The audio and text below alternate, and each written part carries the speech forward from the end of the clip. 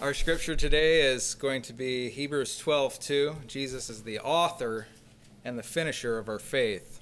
It's good to meet together to discuss the things that are never going to pass away, huh? Jesus and his words will always be with us. And I endeavor to bring you to him this morning. The real Jesus. Not a Jesus that's based on a denomination or a teaching of men. The one whom God has declared to us in the record that he has given of his Son. That's the one. Just as there is one faith and one hope, one baptism, one God and Father, one truth, one Holy Spirit, there is only one Jesus Christ. He is the only begotten Son of the Father. God has told us to hear him. He's the only one who is thoroughly pleased and satisfied God. The Jesus I am presenting over the course of this series is this person declared and appointed by God himself, the only one by whom men are saved. Now today I would like to focus on this particular truth concerning his working, ministry, and person. Sister June hinted on this morning, that this fits perfectly with that the things that we do in Christ are the works of Christ himself. Jesus Christ is the author and the finisher of our faith. Let's talk about his authorship. What does that word really mean, to be an author? Let's look at today's dictionary. But really quick, I want to give a disclaimer before we begin. The meaning and the usefulness of a particular word is not necessarily established by a lexicon or a dictionary definition. What I'm doing here is simply just bringing this word to our recollection and having a discussion on it. So here, this word author in today's dictionary says, a writer of a book, article, or report. And that's it. I checked several other dictionaries that are popular in our day, Oxford, Webster's, they all pretty much say the same thing. No further explanation is really given than meaning the composer of some sort of literary work. Now let's look at Webster's 1828 English Dictionary and let's see what the English-speaking people of 189 years ago had to say about the word. Author. From Latin, auctor. The Latin word is the root of augio, which means to increase or to enlarge. The primary sense is one who causes to come to bring forth. One who produces, creates, or causes to come into being, as God is the author of the universe. The beginner, the former, or mover of anything, hence the efficient cause of a thing. It is appropriately applied to one who composes an original work. Now, and it goes on to say that it could also be used to denote somebody who writes books, opposed to a compiler or a translator.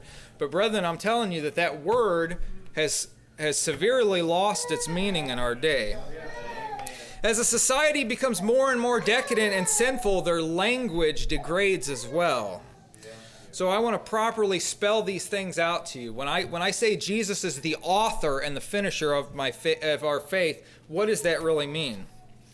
The word in Greek is archegas, which means author. It's also used in Acts 5:31 for prince, and in Hebrews 2:10 for captain.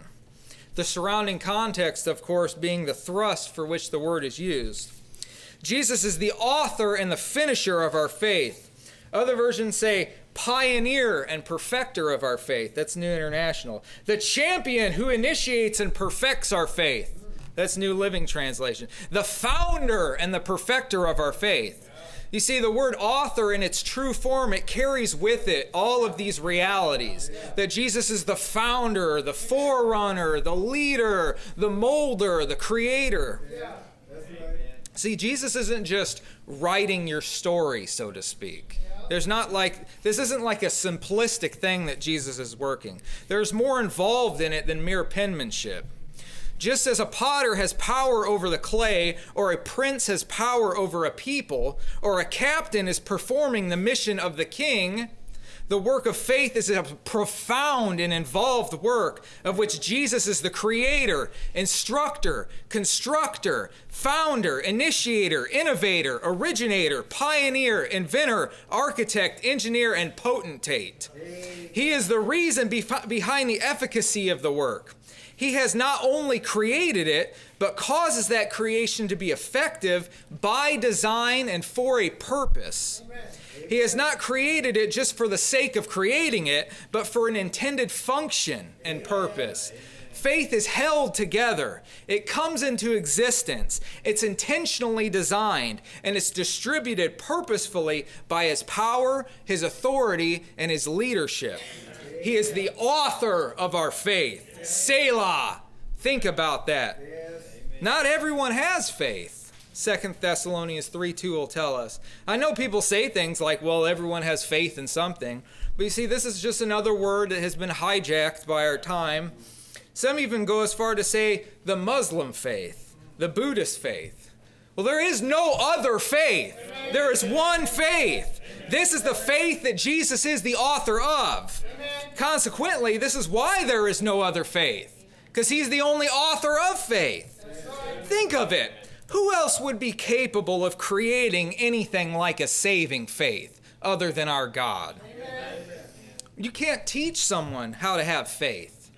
Meaning there's no way for a person to manufacture faith in themselves. There's no way to create faith by a routine or by a system of thinking or any other such way. Faith isn't a personal accomplishment or revelation or some sort of private realization of truth spawned from within the individual. It's also not something that we can give to somebody else. You can't give anybody else your faith. You can't pass your faith on to your children. Faith isn't like contagious. There's an encouraging influence that faith has on others who possess the same faith. That's in Romans 1:12. But your faith to those who do not possess faith will only cause a person to either marvel in unbelief, or they will more than likely put you into the category of weirdos. The point is this, brethren. Faith must be authored. And faith is something that we must receive from God. Amen. Faith comes to us. I said faith comes to us by hearing, and by hearing the Word of God. It actually has to come to you, which means it's something that's sent. And who sends it? Well, it's not sent by the preacher. The preacher sends you the Word. God gives the ears that hear, and when the word is heard, faith is received from heaven. John the Baptist told us in John 3:27, a man can receive nothing except it be given him from heaven. Faith is like a package that was sent to your door by God with its origin from Jesus. Faith is a noun. Faith is an actual thing. The scripture calls it evidence and substance. It's substantive. It's like the tangible part of the Spirit, or in other words, it's the thing that makes the things of the Spirit tangible to us. I know that sounds contradictory to some people, but to those of us who have faith, we understand this. That faith is like the arm of the soul. It reaches forth and it's able to take hold of things that the Lord has for us. Let's think about the tangible natural creation. How is the creation tangible? By our senses, right? Consider your eyes and your ears. What do they do? Your eyes see and your ears hear. And how do I know that there's a pulpit in front of me? Because I can see it. I can feel it. My senses tell me that it's here. Your eye is a noun. It's a thing. And seeing is what your eye does. My hand feels. It's a noun, and feeling is what it does. Now imagine if somebody told you it's not enough to have eyes, you also have to see things. That's essentially what people are saying when they tell you it's not enough just to have faith, you also have to obey. See, this is precisely how faith operates. This is precisely how Jesus has authored faith. It always obeys. Faith always trusts God. Just as eyes see and ears hear, believing and obeying is what faith always does. If a person has faith, they will believe. They will trust God. They will submit to Him. They will do, and they will keep His commandments. This is how the scripture can say things like, the just shall live by faith. And at the same time say, this is the work of God, that ye believe on Him that whom ye have sent. And to him that worketh not, but believeth on him that justifieth the ungodly, his faith is counted for righteousness. He that believeth on the Son hath everlasting life. These are things that faith always does. And faith picks up momentum. Faith has this momentum that it just more and more as it grows. We're talking this morning about Jesus being the author and finisher of our faith. Jesus has authored these things in faith. He's produced these things for our salvation. He's designed its primary function, and he has put all things in place in order for faith to operate properly, and he's designed it with a certain and profitable function. And this is why faith is enough. It doesn't make any difference what men say about their claim to faith. If they do not believe, if they do not obey, or if they are perpetually fruitless over time, how can they have faith? People expect somebody with eyes to be able to see. That's the normal mode of the eye. Hearing is the normal mode of the ear. When we go to the doctor, the clean bill of health is that you're able to hear with your ears and see with your eyes. My point is that everything that Jesus has authored is perfect and it serves a purpose. Even these mortal bodies that we live in are fearfully and wonderfully made. The same one who authored these bodies in the natural creation has also authored faith. Now, of course, this is where the parallel between the seen and the unseen breaks down. There are some people who have difficulty seeing and problems hearing, even though they have eyes and ears on their bodies. But this is not true of those who have faith. Faith can never be defective. Those who possess real saving faith will experience what faith does. And even though our outward man is perishing, our inward man is being renewed day by day. Amen. The same Jesus who created the eye to see, the ear to hear, the mouth to speak, the mind to think, and the heart to beat has authored the faith that perceives, obeys, hears, and believes. Jesus has authored it. Jesus cannot make mistakes when he makes something. Everything that he has created, Jesus has created in perfection. When the creation was made by Jesus, God looked at it and saw that it was very good. And it would have remained good if sin had not entered into the world by man's transgression, causing God to curse it. Even of Lucifer himself it is written, "Thou wast perfect in thy ways from the day that thou wast created, till iniquity was found in thee." Jesus doesn't make mistakes, brethren. And even though sin has corrupted the natural creation, faith cannot be touched by the devil or his cohorts. For a person to say that they have faith but no evidence of that profession is present, it means they don't have faith, and it's insulting to Jesus to falsely promote his work as powerless or useless. The work of faith that Jesus begins in us is intended to move us closer and closer to the Lord and further away from everything else. Spiritual growth is described as from faith to faith. Here is the righteousness of God revealed, from faith to faith. As we know God more and more, we're moving from faith to faith. This is part of the authorship that Jesus is doing. Living by faith causes us to be productive to God.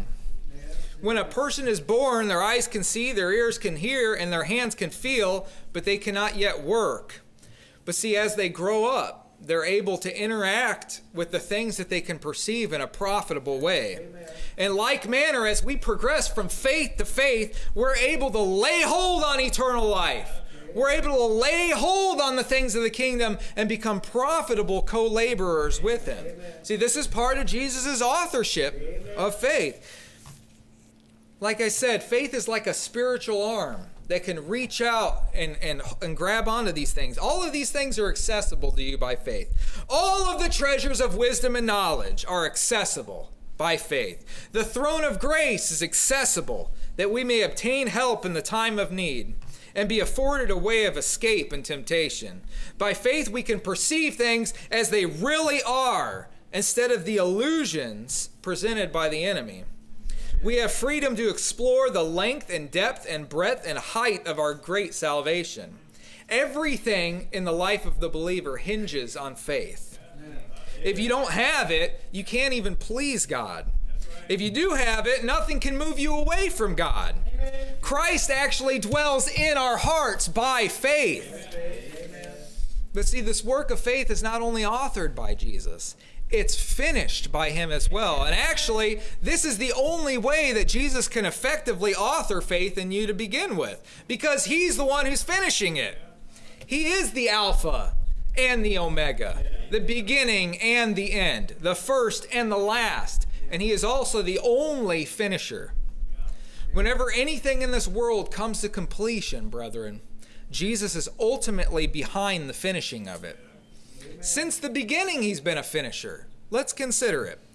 The natural creation was not only started by him, but finished by him. He finished the work, and God saw that it was very good. He finishes the times that God has appointed. Every time and season appointed not only has a beginning, but an expected end. Jesus being in charge of the conclusion of every matter. The putting away of sin was finished by him, was it not? Yeah. Not only in being the propitiation for our transgression, not only in putting away the enmity that was there, but he put an end to men being dominated by sin. He put an end to Satan just having his way with whoever he wanted. He overthrew the devil, and he triumphed over the enemy. He fulfilled the law. He finished the work of atonement and reconciliation on the earth.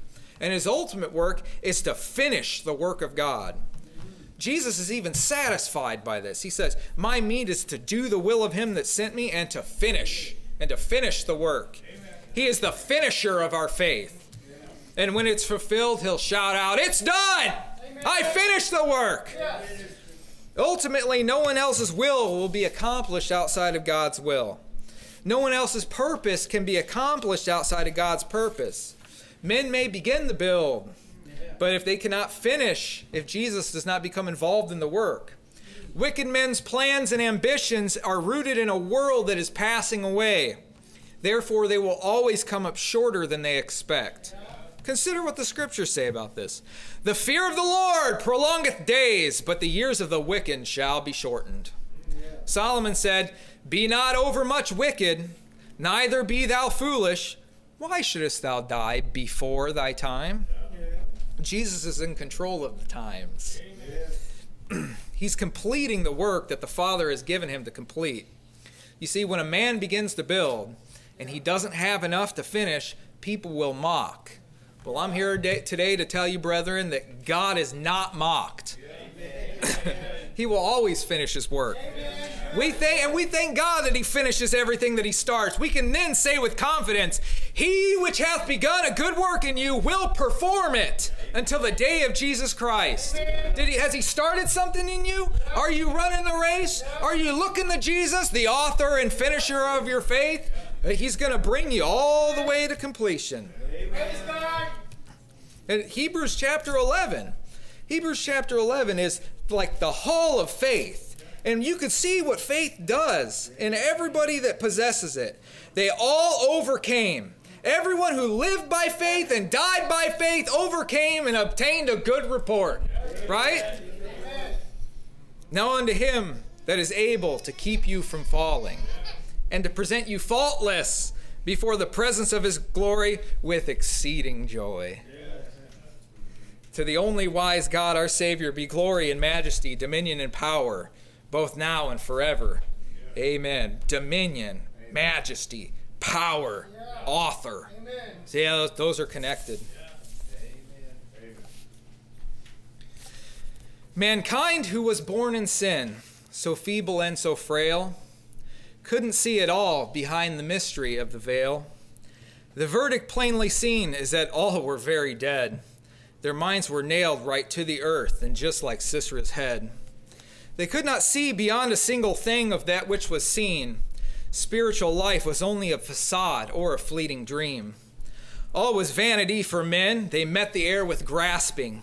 The focus was only temporal and could not be everlasting.